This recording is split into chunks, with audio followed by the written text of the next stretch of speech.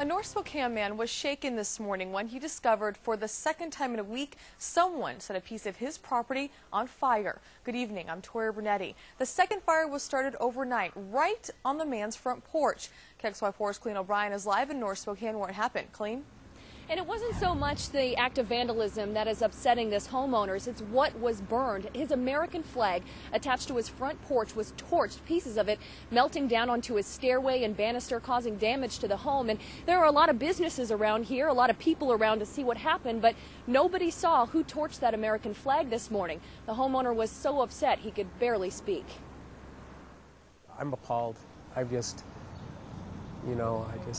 sick. He didn't want to be on camera for this interview, too disturbed that someone would burn his American flag, potentially setting fire to his home. This is a direct attack on my family as far as I'm concerned. The father of three expressed himself as truly patriotic, repeating many times he's proud to be an American, and showing that by lining his home with multiple flags.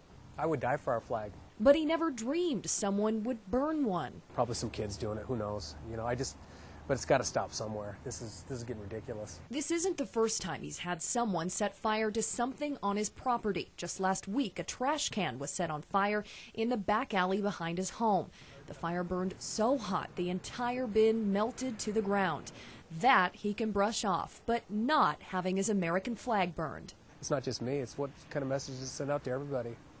It's ridiculous. He's checking with neighboring businesses to see if any surveillance cameras caught the arsonists in action. But before taking action, he wasted no time in getting a new American flag back in its place. And the homeowner, he did file a crime check report with police to keep this on record in case it happens again. There's a church nearby, a Zips, there's a Sherry's and a Subway. He's really hoping one of those businesses had a camera and caught who did this to his American flag. In North Spokane, Colleen O'Brien, KXLY4 HD News.